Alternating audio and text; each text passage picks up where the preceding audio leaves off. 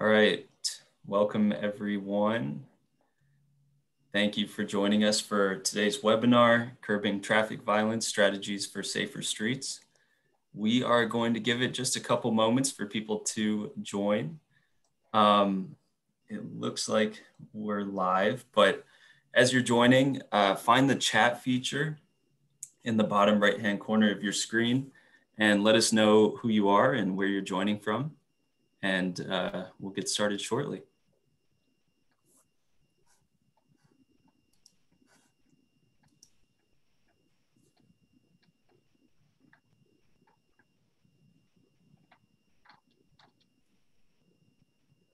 Welcome, Karina.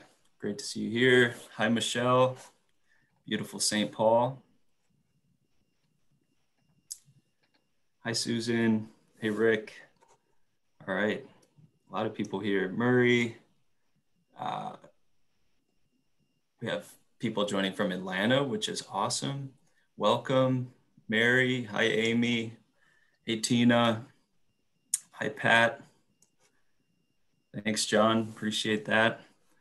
Again, we're just going to give it just a couple moments for people to join. As you're joining, find the chat feature, let us know who you are and where you're joining from, and it should be a great discussion today. Hey, Steve, thanks for joining. We love Metro Transit. Also, Steve, hi. Hello, Al, Tony, Joanne, Ethan. Great to see you all here. Hey, Adam, welcome. Hey, David, Brian, Shelley. All right, just a few more moments. Hi, Heidi.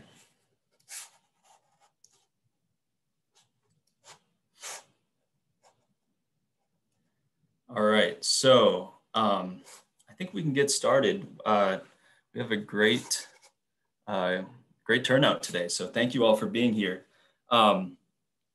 Becky, if you wouldn't mind going to the next slide, we can get going. All right, so welcome everyone. My name is Alex Burns and I work at Move Minneapolis. We are a nonprofit focused on promoting sustainable commuting. And we offer a number of free programs and services, all with the intention of improving air quality and reducing climate emissions. I'd encourage you to check out our website. It's moveminneapolis.org. And please reach out. We'd love to meet with you and tell you more about the services that we offer. And next slide. One of those programs and that we've been offering, especially lately, has been webinars like the one that you're at here today. And next month, we're going to be convening a conversation about school transportation, which should be great. And it's really an important topic, especially now, because 12 to 14% of all morning rush hour traffic is from school transportation, which can be a little surprising to some, but we try, just like the conversation today, we try to convene conversations on the biggest topics in transportation.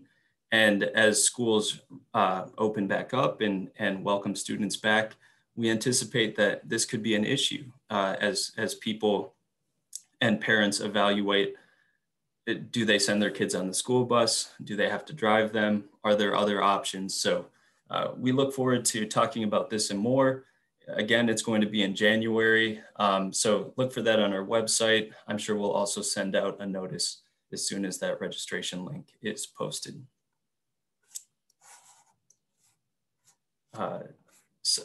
One more note, many of you have used this to introduce yourself today, but I would encourage you to use the chat throughout this discussion to ask questions and share comments. I'll do my best to monitor it and make sure that each one is answered. We're going to try to answer them live throughout the panel discussion, and then we also have some time at the end to take your questions as well. So it's always fun when the chat is going and folks are active, so make sure to use that feature throughout today's discussion. Today's discussion centers around the topic of traffic violence and the question of how to make our streets safer places to walk, bike, take transit, and drive. And I'd like to begin with this map of Minneapolis. This map shows every crash over a 10-year period in which a person was killed or suffered life-altering injuries. And I should note that this does not include the interstates in the city. But I think it's important for us to begin with this and to remember that each dot on this map was a tragedy, the impacts of which are still felt today. And there's been a lot of discussion this year about the impacts of traffic violence, the underlying reasons for it, and strategies to prevent it. And today we've convened a panel of experts to talk about this, and I'm really excited to introduce them now. So our panel today, next slide, Becky, thank you. Our panel today is made up of 3 local experts on this subject. First, we have Ashwat Narayanan, who is the executive director of Our Streets Minneapolis, which is an organization dedicated to improving walking, biking, and rolling infrastructure in the city. He is a nationally recognized expert on building more just, sustainable, and resilient transportation infrastructure. Ash has authored or co-authored numerous reports on these subjects. He represents District 8 on the Metropolitan Council's Transportation Advisory Board. He was appointed to the Minnesota Department of Transportation Sustainable Transportation Advisory Committee, and Ash also serves on the board of directors for the Alliance for Metropolitan Stability. Ash, thank you so much for being here today. We also have Dr. Nichole Morris, who is the director of the Human First Laboratory in the Department of Mechanical Engineering. She is also a research scholar at the Center for Transportation Studies and a graduate faculty member of the Human Factors and Ergonomics program, all at the University of Minnesota Twin Cities. Her research interests include human factors, safety, gender disparities, judgment and decision-making, and usability. A selection of her research has examined pedestrian safety, usability, and design of crash report interfaces. And we are really happy to have Dr. Nichole Morris here today. Thank you, Nichole. And finally, Ben Shardlow, who is an urban planner focused on improving complex urban public spaces. As Director of Urban Design for the Minneapolis Downtown Council and the Downtown Improvement District, Ben advocates for better public realm through street redesigns, park and plaza projects, and private property redevelopments. In addition, he facilitates collaborative work with community partners, addressing root causes of public space challenges relating to nightlife, homelessness, and transportation infrastructure. Ben holds a master's degree in planning from the Humphrey School and has professional experience in applied social research and real estate development. So that's our panel for today, and I'm really excited about this discussion. Again, as this conversation unfolds, please post your questions in the chat and we will do our best to answer them. And we can get started. So Becky, you can, there we go, let's stop sharing. So first question for you all. I would just like to start by asking, what is the status of transportation safety in Minneapolis and in America? Like how are we doing? How are we doing relative to other places?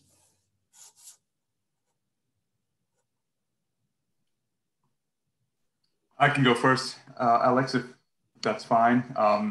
Thank you, everybody, for this opportunity. It's great to be on this panel too, with you, Dr. Morris, and Ben as well. So to your question, Alex, short answer, we're not doing that great. I think each and every one of us knows someone who's been killed or badly hurt in a car crash. Car crashes are the leading cause of death for children in our country. And there's also a huge racial disparity in who is affected by traffic crashes. Native American community members are 5 times more likely to be killed in a car crash compared to white Americans, and Black Americans are 3 times more likely to be killed while walking. And so, a big reason for that is that we've designed our cars for getting from point A to point B as quickly as possible without really thinking about what this means for our communities and for the people who live in them. As an example, today, 20% of Minneapolis's land area is given over to the storage and movement of our cars. Freeways cut through our historic neighborhoods. And we've also given over so much of our space, especially in downtown, to parking. But I also, in terms of traffic safety, just want to touch on a couple of other points. There are many other sort of insidious effects of our transportation system that we often don't think about when we talk about safety, which includes, increased cardiovascular disease, for example, and diabetes because of a lack of access to active transportation infrastructure. People who live close to freeways breathing worse air. And then there are other considerations like, as a woman or someone who's trans, do you feel safe while you're walking around your city?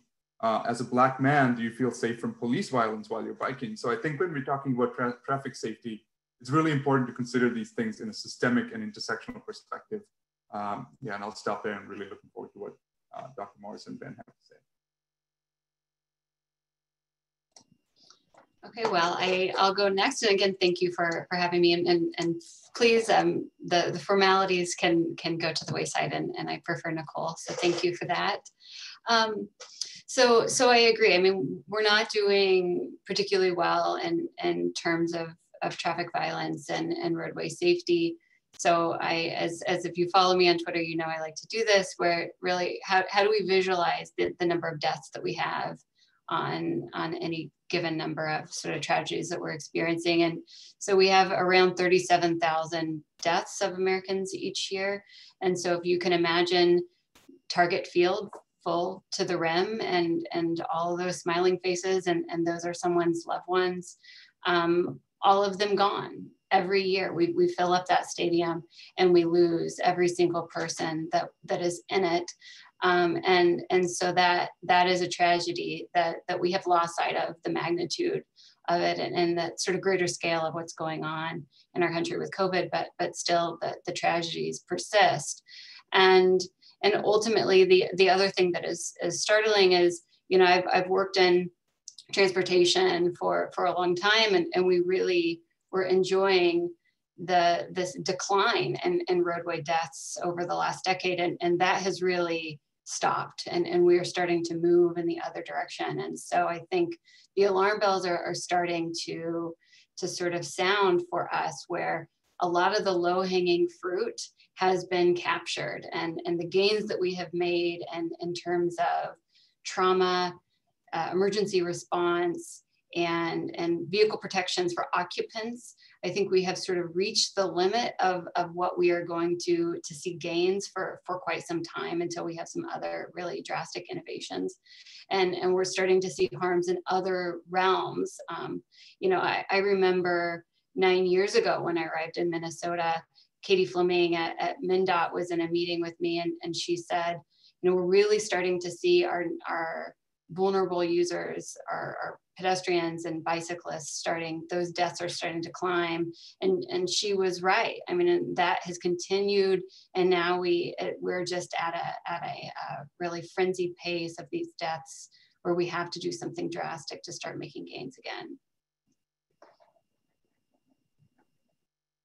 I agree with all of that. It's thanks for having me. It's great to be part of this panel, Alex. It's great to spend this time with you, Ash and Nichole. I'll just pick up on 2 things. One, I completely agree that if you look back over most of the last several decades, if you said the phrase transportation safety to people, what they would picture is a car that gets safer and safer. It's kind of a consumer product problem to solve. Like, can we design something that preserves the life of the people inside it? And you can really see the impact that has had on how our vehicles are designed. They're getting bigger, and they're getting far deadlier to people who aren't in a vehicle on the road. So that is, we're seeing the results of that. I'll also say just that it seems like over the 10 years that I've been working on this, it feels like the visibility of this as an issue has improved. And I think there has been progress made on addressing some of the root causes that are creating unsafe streets for people, but we have a lot more to do. That's a good lead in to a follow-up question, and each of you kind of touched on this a little bit, but let's talk about those root causes. Like Nichole, you mentioned that the alarm bells are going off. We're starting to see some of these statistics start moving in the wrong direction. Why is that? Do we know why we continue to see 37,000 people die on our streets every year, and why in some cases that number is getting worse? Right. So the most challenging thing about working in this field is that there is no silver bullet, and there's no one thing that's happening. There are thousands of things that are happening simultaneously, some canceling the other out, and that makes this incredibly difficult problem to solve. And I often like to talk about transportation, or the system as a whole, sort of like the sponge of society. So you really think about all the things that are wrong with our society in terms of racism and you know, toxic masculinity and individualism and substance abuse and mental health issues. All of these things show up on our streets. And so this is what makes it so difficult to address with any one program, any one implementation, any one technology, because it is systematic, it's institutional. There are all of these things that sort of show up on our streets in the form of heavy machinery and wreak havoc on our safety and our well-being. And so I think that's really the challenge, and at times makes me feel a little overwhelmed. You know, how can I make change when I can't solve, you know, alcoholism in this country? I can't solve sort of white supremacy in this country. I can't solve the growth of automobiles. And so I sort of just have to take a step back and think, well, I can only do what I can do and try to raise the visibility of these issues. But I think that's really, to me, what's driving a lot of this.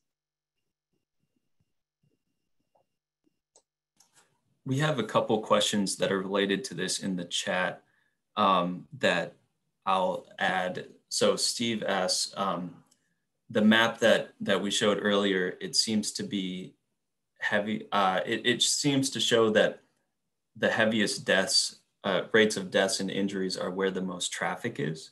So have we converted these to a volume adjusted measure?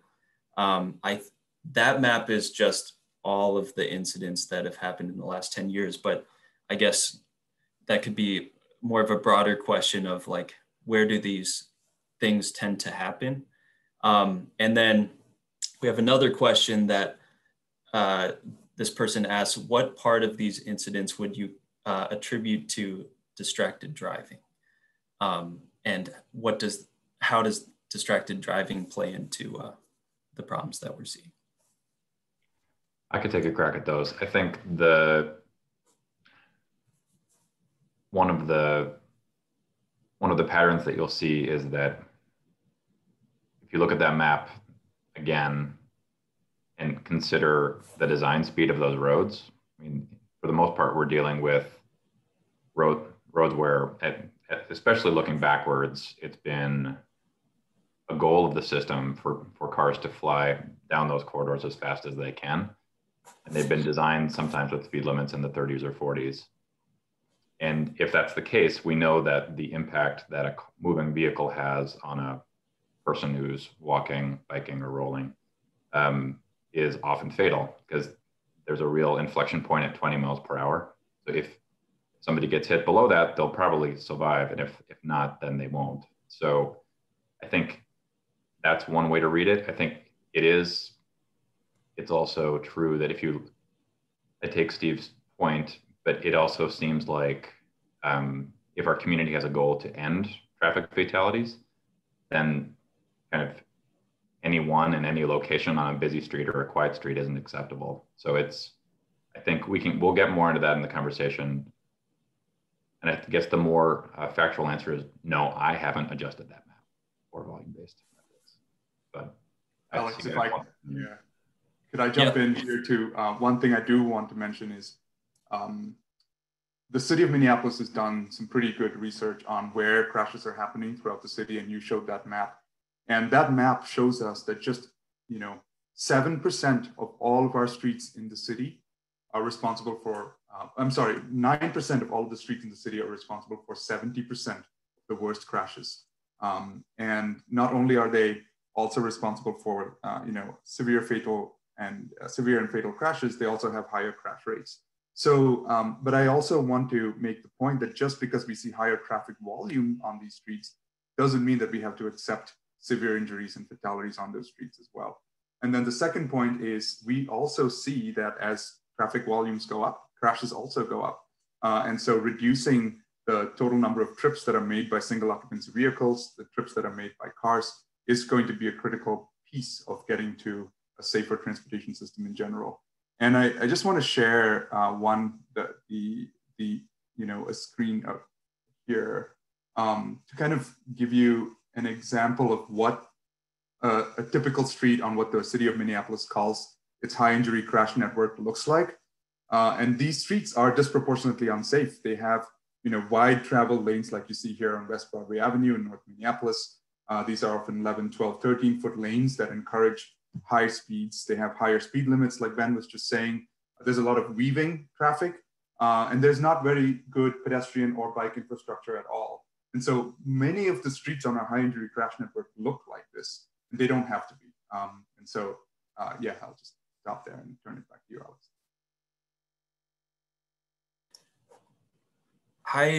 So if I so I know that there was the other question about distraction, and so what percentage or what number of those are distraction, and I forewarning, I'm not always popular when I talk about this topic, but actually when we're thinking about fatal crashes, the number of fatal crashes that have distraction as a contributing factor is fairly low, and much lower than what people assume it is. So if you walk down the street and you ask any person, what is the leading cause of death on our roadway systems, leading cause of traffic deaths, they would almost uniformly say texting and driving, and they would be wrong. So when we think about the number of, or the percentage of our fatal crashes in the United States that have distracted driving as a contributing factor, we're about, 8 to 10% of those fatal crashes, and that's all distraction. And then of those that are coded as cell phone related, we're at about 1% to 2%. Now, of course, you're saying, well, I don't trust the data, and that's fine. The data is flawed, and it is very difficult for police officers to be able to discern whether or not the driver was using their cell phone, on their cell phone, reading a text, sending a text, right? The list goes on. But I think it is important to sort of look at a couple things. One is all crashes, so injury crashes, property damage crashes, the percentage is higher. So it sort of will go up to around 30% when we're talking about lower injury or property damage only crashes. And so I think I raise the issue for two things. One is distracted driving is dangerous and kills people, and there's no doubt about that. Two, we know that in this country, sometimes up to about 50% of our fatal crashes are unbelted. 30% are speed related. 30% are alcohol related. So we have these big killers on our roadway that we don't talk about, and we're spending millions talking about distracted driving. And I always worry that is to the detriment of safety, because it's an easy scapegoat, and we don't want to talk about these other things. And so, right, speed and alcohol kill. And that's what I want to talk about. I don't want to talk about distracted driving. As tragic and as dangerous it is, I never want to talk about it. I always want to talk about speed, alcohol, and belts, because that's what I know kills people. Alex, can I chime in too? I totally agree with you, Nichole, and it seems like We can also look to other communities around the country and the world that have made progress in reducing traffic fatalities. And I know that in those places, it's often an operating principle that you can design transportation systems in which people can make small mistakes and not die. So it is possible other places are doing it. And it's also true that if you institute a level of kind of infrastructure design with the appropriate level of traffic calming, that people are paying attention. Like you have to pay attention because you're moving slowly, and it's a more, it's less of a highway wide lane designed for speed situation. I'd like to ask about the narrative around these statistics. Nichole, you kind of touched on this, but and you mentioned the statistic that about 37,000 people die every year from traffic violence in America. And that's similar to, like, I think it's about 40,000 people in America die from gun violence every year. But we talk about these things differently. And I think sometimes deaths in car crashes and in traffic violence, like, they're kind of treated like this nasty but necessary side effect of our transportation system. And I'd be curious to get your thoughts on why this is. Why do we just kind of take these, accept these deaths and injuries on our streets? Right. I think part of this that we sort of are a bit dismissive or accept these deaths is because I sort of feel like at heart everyone is complicit, and we all know that we're complicit. We're all complicit of this system. We participate in the system. We benefit from the system, and so we accept the deaths because we really don't want things to change. We don't want some of our conveniences to change. And the other piece of this is it sort of gets to this idea of prospect theory, if any are sort of love of economists are in the audience. But prospect theory really talks about this S-shaped curve when you think about the good feeling and bad feeling we get from gains and losses. And so initial losses we feel very painfully. And the more losses you feel, we still feel more pain, but the pain really diminishes. And so, we've sort of seen this in fast forward speed with COVID, where the first 30,000 deaths that we felt in this country, we all felt those very painfully. And of course, we felt more pain with the next 30,000, but now we're at over 300,000, and we're not feeling each 30,000 deaths with the same pain as what we felt the first 30,000 deaths. And I feel like that's what happens now with these traffic crashes. Every year we lose over 30,000 people. And yes, it hurts, but it doesn't hurt in the same way because we have just been in these losses for so long that we've lost sight of what it means to lose people. And so, I think that's really what the issue is. We have just accepted that this is the way it is. I just want to build on, sorry. Go ahead, Adam. Okay. Just a little bit of what Nichole was saying. I think I think because of some of the things that Nichole was saying, we've really prioritized safety way below other factors in our transportation system, like congestion, car travel speed, whether there's parking available. And I also just want to point out how some of this acceptance that Nichole was talking about of just mass casualties on our streets are baked into our policy. I'm a traffic engineer myself. And traffic engineering is one of the only professions where we try to predict the number of deaths that will happen on a street that we design. And I want to point out, that state departments of transportation across the country are under no obligation to reduce the number of roadway fatalities that they have on their streets in order to receive federal funding. I was reading this report that said 18 states in 2018 established targets for pedestrian deaths that were higher than the number of people killed or injured in the previous year. This should not be acceptable. One thing I like to point out is if an architect were designing a building and just by using that building as it were intended to, if a certain number of people were dying in that building, we would not find that acceptable. Yet somehow we find that culturally acceptable on our streets. And so I really want to give credit to the city of Minneapolis, who have said that this is not acceptable and have instituted a program, Vision Zero Minneapolis, that seeks to eliminate severe injuries and fatalities on our streets. Sorry, Ben, I interrupted you just as you were getting started.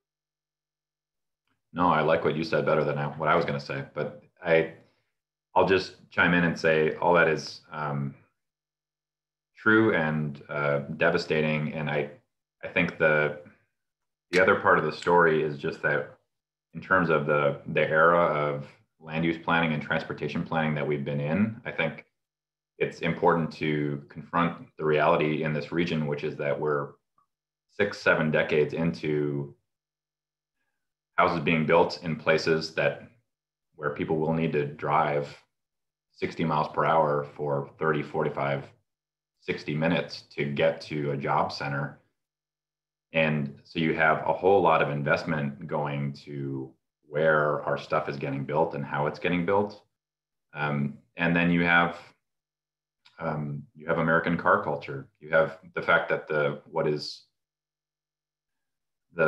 idea of the freedom of the open road is how cars have been sold and car-centered lifestyles are sold.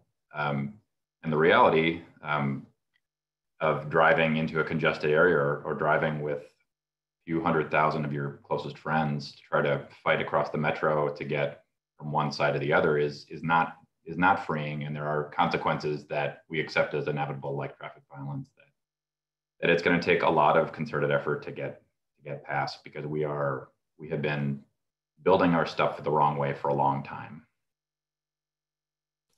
Is it possible to eliminate traffic deaths? Like, are there cities or countries where people don't die in car crashes? Anyone can respond to that. I mean, I think it's absolutely possible. When I think about what's possible here, so I feel like we don't really even need to look at what's possible in other countries. I think we can look at sort of here. So do we have days where no one dies on a roadway? Yes. Right? Do we have weeks? Yes. And so if we can do it for any stretch of time, we can prolong those safety windows. And so I feel like if there's any day that we can have a day where no one dies, that tells me that it's possible for those days to go on and on and on. But of course, we're not prioritizing here today to make those days go on and on and on, like we see in other countries, like in Sweden, for example, where they really are prioritizing in every sort of level to make that happen. And just to add on to that, I think, yes, it is absolutely possible. And one of the big things is that our streets are dangerous by design. As I showed you that photo earlier, there are streets that are safer, and then there are streets that are more dangerous. And I think, changing the characteristics of these streets to make them more people-centered and less car-centered is going to be one of the key ways that we actually address this problem. And then also, again, pointing out that a lot of our most dangerous streets lie disproportionately in communities of color and neighborhoods of color. This is no accident. And finally, I just want to, talk about the system itself. When we call it traffic violence, I feel a little hesitant, because I think this creates a framework of people who,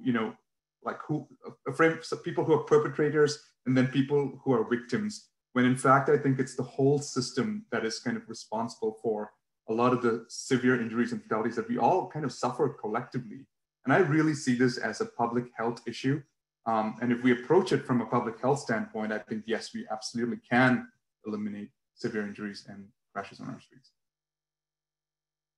I think that's really well said, Ash. I think the only thing I would add is that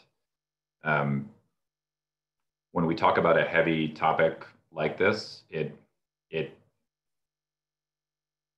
feels like hard to even articulate this, but it feels like we're trying to solve a problem. But the good news is that when you solve this problem and you create streets that are safer for people, people love them. Like even when you have more space for pedestrians, when it's easier for people to cross the street, when there are safer routes for people to bike and scoot, we know those places. We have some. They're a lot safer and they're really enjoyable to be in, and they're good for business and they're good for communities. So it's kind of by virtue of solving this problem, we can make things safer and actually a lot more enjoyable. We have a lot of questions coming in, which is great. And we're going to do our best to answer all of these. And one question from Paul asks about federal, state, and county maintained roads. And specifically if Hennepin County has bought into reducing the speed and making changes to this road. And it's related to a question that I wanted to ask, because in places like Washington Avenue downtown, part of the reason that traffic safety has been in the news recently is because in COVID and during the pandemic, we've seen increases or at least more visible examples of like risky driving behavior, like drag racing or just speeding in general. I've seen reporting that instances like this are up, and I wanted to get your thoughts on that. And like, Washington is a county street in downtown Minneapolis. Why are we seeing more risky driving behavior now? And are we seeing them in certain places and not others? And I guess, Ash, if you want to speak to that with, because I know Our Streets has been working on county streets, and Nichole, well, anyone can speak to it, but Ash, it might make sense for you to respond. I'll try to go really quickly here. So I did mention, this high injury crash network that I showed you. It's actually 114 miles of all of our streets. And over 50% of those streets are actually outside of the control of the city of Minneapolis. And so I think that is another kind of barrier to achieving safer streets citywide, because there's just a maze of bureaucracy involved in who has control for maintaining and operating a lot of the streets that we live and work and play on. And so even if the city of Minneapolis achieves all of its goals on Vision Zero, that still leaves a large proportion of streets that are operated by other entities like MnDOT and Hennepin County that also need to be tackled. Having said that, to your point, Alex, about why people are drag racing and things like that. I think people drag race on a street that looks like it's built for drag racing. So if it kind of looks like a freeway, I think that's where you'll go and gravitate to do that. So I fundamentally think one of the things that we're trying to do at Our Streets Minneapolis is build awareness amongst people in Minneapolis that it's not just the city who has control over the streets. It's also Hennepin County. It's also the Minnesota Department of Transportation. We need to hold those entities to the same standard that we hold the city of Minneapolis to. We think the city of Minneapolis should do more to hold these other entities accountable as well. And we think that the county can do a lot more to make sure that the streets they own and operate actually work for the people who live along those streets. So the current state of safety and some of the risk taking that we're seeing, part of that is really a byproduct of COVID. So our average daily traffic is much lower, and it is creating allowances because our streets are built so large and really to allow for so much capacity, and we're not anywhere meeting those capacity levels to which they're built. They really are creating these massive runways, and so really the desire, I think, and the behavior and the ability to prevent all of these risk-taking behaviors, none of that has really changed. But what has changed is just people's ability to execute that, because there's just not a lot of cars in their way. And so some of this, I think, will die out a little bit once we start to resume to more traffic patterns. But back to an earlier comment about things just cancel each other out. And so, you know, it's like ADT often is to the detriment of safety and when it's high, and now it's really low, and that's also to the detriment of safety. I mean, sometimes you think, we just can't win with the system that we have. And so we need a whole new one. So let's talk about the strategies to make streets safer. Like we've mentioned a few of them, like speed and just street design in general, but what strategies are proven to be effective at keeping people safe when they're moving in our streets? Is there research that shows what are the best strategies moving forward?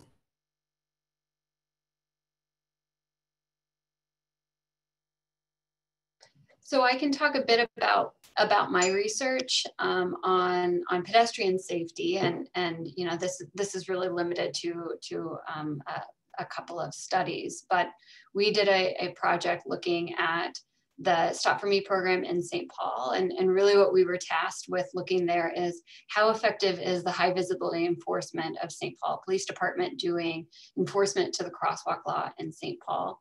And so we worked to measure that, having some baseline sites around the city where no treatment was going.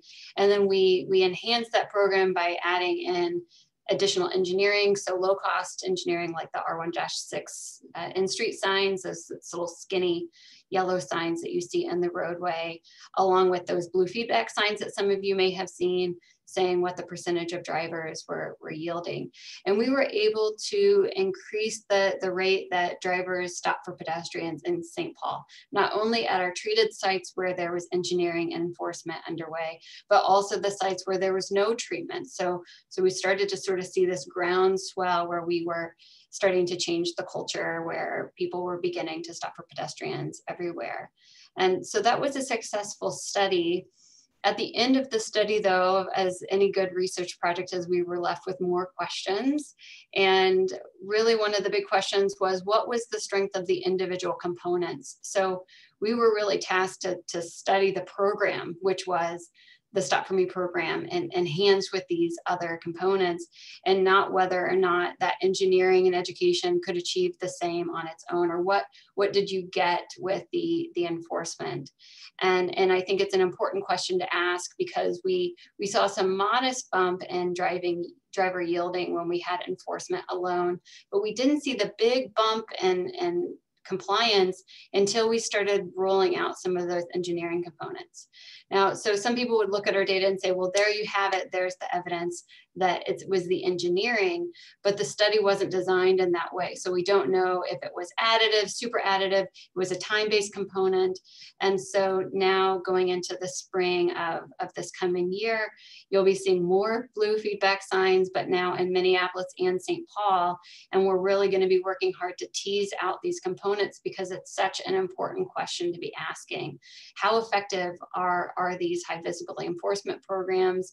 And can you do it without enforcement? And so in Minneapolis, we're going to be looking at engineering and engineering and education alone. So you'll see those blue feedback signs, and we'll be treating intersections, both signalized and non-signalized, in Minneapolis, and be looking for the strength of improvement there. And then in St. Paul, we'll be doing a similar program, but this time I'm going to be looking at enforcement only at a few sites, and enforcement plus engineering. And so really working hard to tease out these individual components, because there are sort of the sides where, you know, Ash is driving this conversation about whether or not we should be using enforcement at all. But on the other side of it, you still have people saying, well, it works. Well, then we need to really answer these questions on what strength do we really get, and can we achieve these programs with similar success by reallocating enforcement to be doing other duties if we don't really need that component to traffic enforcement and to safety.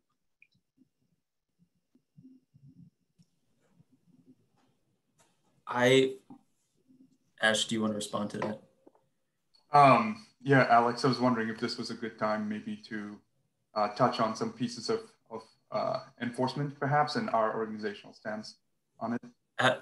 Yeah, that would be great. I can preface that with, yeah, I think enforcement always, it gets brought up, and it's, your research has been fascinating, Nichole, talking about this, and our streets has been vocal in talking about this, and the downtown improvement district as well, Ben, has taken different approaches with the stuff on Washington. So I really wanted to include this in the conversation. Like, what do we know about this, about what should we be thinking about when we're thinking about traffic enforcement, the history of it, the impacts of it, and its effectiveness? Yeah. And Ash, you can start. Thanks, Alex. So when it comes to traffic enforcement, Our Streets Minneapolis has been leading a lot of the conversations, like that, Nichole, around whether we should be using traffic enforcement at all as a way to make our streets safer. So I just want to give a little bit of background and context on how, with our organization, we think about this topic. Now, I'd mentioned public health earlier. And so we are taking an approach in our work that is rooted in the principles of public health, which is one of, a central tenet is do no more harm. This is kind of enshrined in the Hippocratic Oath that doctors take, for example. And so what this means for us is that in any policy that we put forward or policy that we support, we thoroughly examine whether it exacerbates existing inequality or harms folks who have been marginalized in some way.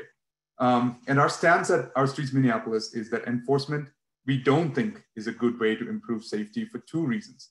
One, we know for sure that it disproportionately harms people of color in our communities. And the second thing is we know that there are just better tools that we know for sure work. This was a stance that took a long time to be created, informed by community stakeholders, Black, Indigenous people of color, staff members and board members.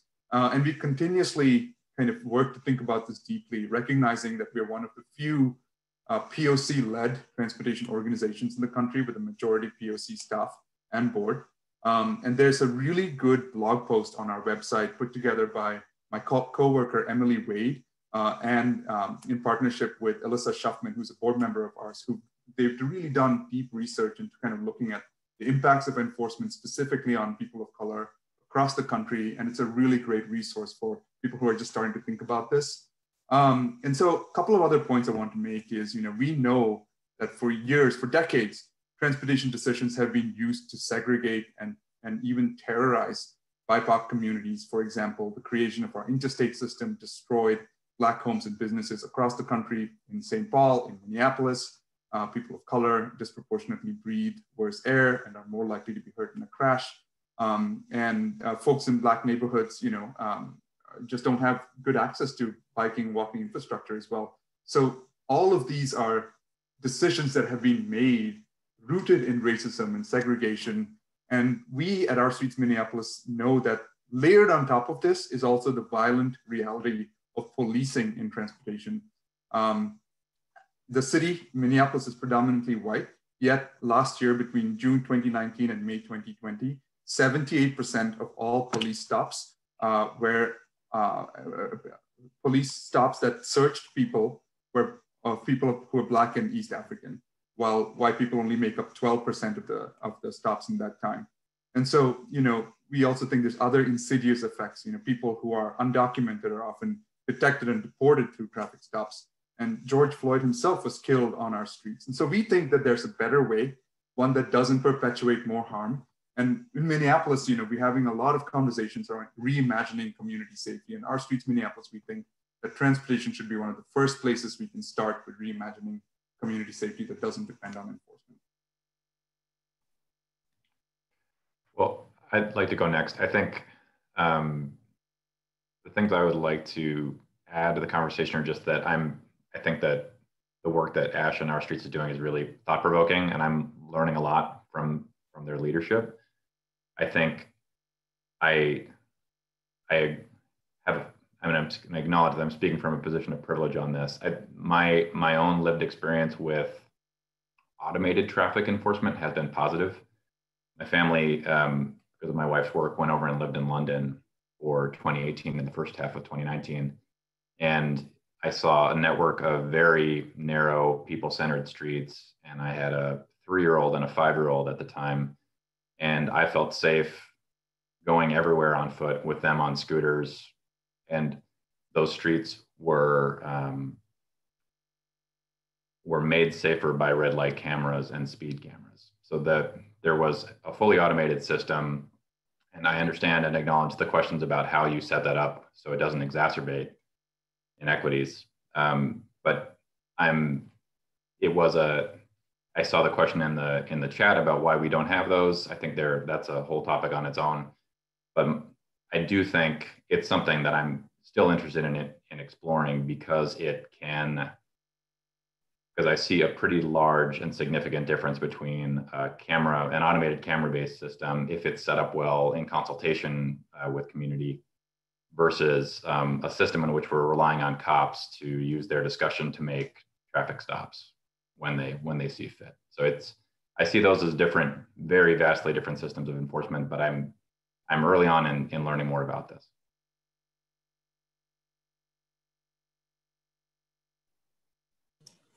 Nichole, did you want to respond to that, or Ash? So, I have some of my research is in automated enforcement as well. So we've looked at a number of things. What are sort of the barriers in Minnesota for having it implemented? Currently, you really can't have automated enforcement. There's a bit of a myth that it is unconstitutional in Minnesota. That is not true, but we do need legislative authority to allow cities like Minneapolis to enact automated enforcement. So we know that and I put this in the chat, we know there are time and distance halos and crash reduction with automated enforcement. A lot of that comes from other countries where we have good research surrounding the efficacy of automated enforcement. Most of what I've looked at is at speed enforcement rather than red light camera enforcement. And so I think where we would see a lot of gains from automated enforcement in Minnesota would likely be on our highway system. And so it sort of gets to a slightly different conversation when we're talking about more rural safety. But I think that there are certainly some equity issues there in terms of, when we think about sort of an automated system being this unbiased system that then executes itself fairly, but there are always human decision making that goes into the build or the execution of even automated systems. So where do you put the cameras, with what frequency, how do you set up the payment structure? I feel like that there is a good solution where we can find a balance to this, but I'm sort of not. I'm always sort of learning and absorbing more opinions on the topic, but I do feel that of the many alternatives that we have, if we're going to continue to engage in enforcement for traffic safety, I tend to appeal to people to think about automated enforcement over in-person enforcement to alleviate some of the other escalations that we tend to see with traffic stops. And one of the things to think about in Minneapolis with the great disparities that we see in traffic stops is that really Minneapolis doesn't do traffic enforcement. And people sort of scratch their head when I see that, but that's really true. Minneapolis Police Department does not have a dedicated traffic enforcement division of the department. And so they do traffic enforcement as a component of other crime prevention. So when they're out doing stops, they're not a part of their job is for traffic enforcement or for roadway safety. It's a pretense for other types of initiation of police activity. And that's really what is driving a lot of this, where they have dedicated their police in the city, and then they're using traffic stops as a way to execute these other aims. That's part of what's really driving this. So that's why it's really easy to be, in Tangletown and speed around if you're a white person, because they have decided that you don't have other sort of hits that they're looking for. And so that's really what drives this. So even if you were to do automated enforcement, are we going to make sure that every neighborhood is equally treated with those cameras? And how are we going to treat the system with those cameras? There's a lot of complicated discussions that have to be had. Yeah, and if I may, Alex, we've also thought a lot about automated enforcement at our streets, Minneapolis. And again, you know, Ben, you mentioned that you lived in London. My first job out of college was working for a company that actually worked for Transport for London. And I lived in London, and I also saw, you know, the thing that I noticed was their streets were a lot narrower than ours. And the other thing I noticed about London was that there were literally street cameras on every single corner of the city. It almost, you know, London is one of the most surveilled cities in the world, I would say. And that's another thing that I want to talk about when it comes to automated enforcement. You know, it's really a mass surveillance program. We're going to be surveilling a whole bunch of our citizens. And the history of surveillance in this country, you know, has been used from the time of slavery to monitor and suppress people of color. And we saw here in Minneapolis after the uprising, how police and other federal agencies were able to target people just based on snippets of images that they took from cameras.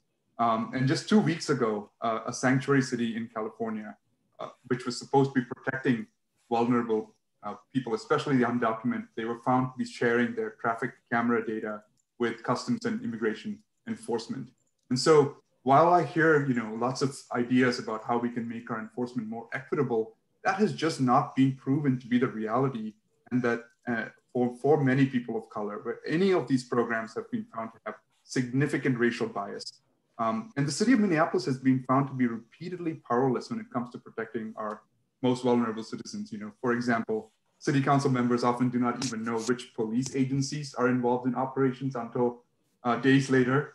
And, you know, we don't know why helicopters are flying above South Minneapolis, for example. And I think that a traffic camera program will only increase harm to folks who are already marginalized. And we know that there are many, many other strategies that work really well. And I think we need to, you know, maybe, yeah, I'll just turn it back over to you, Alex. I think we're getting short on time. No, this is fantastic. Unfortunately, we're running towards the end of the hour. But I mean, there's so much that we could talk about just with enforcement alone. And I mean, I'd love to continue this conversation and invite you all back to talk about it more. I wish we had more time to talk about it today, and we have a ton of questions. I'll make sure to record those and to find a way to hopefully get answers out to everyone on those. But before I wrap up, I wanted to, I guess we do have to wrap up. It's 11:58. But first, I just want to thank each of our panelists, Ash, Nichole, Ben. Thank you so much for participating in this conversation. Again, there's a lot to talk about, and hopefully we can do this again sometime and to continue to explore these subjects. If for our audience, thank you so much for joining. If you're interested in the subject and you want to continue the conversation, Ash, Nichole, and Ben are all great follows on Twitter. Shameless plug for their social media here. Their handles are at the bottom of the screen. Make sure to give them a follow and to check out their great work. This webinar was recorded, so if you want to go back and share this conversation or revisit some of the topics that were discussed, look for it on our website. We'll also send it out to everyone that registered for this soon. We hope to get that up today. And then, yeah, thank you all for attending. It's great to see everyone here, folks from all across the country.